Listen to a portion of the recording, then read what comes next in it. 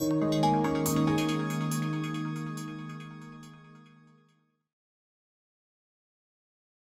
wiring and working mechanism of the microcomputer protection cabinet is explained with a 220 kV line protection cabinet.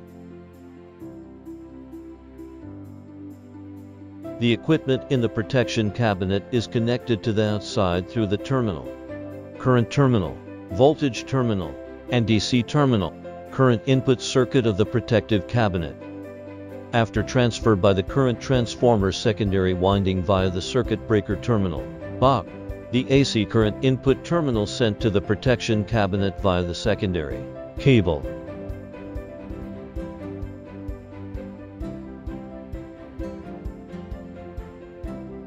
Finally connected to the protection device.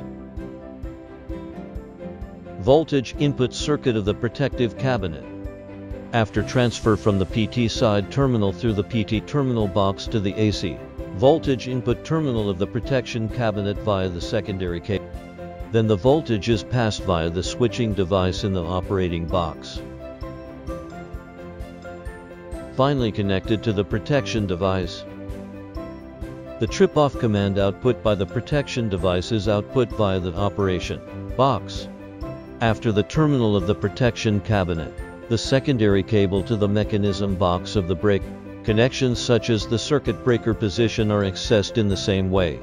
Only the location of the access protection cabinet terminal is different.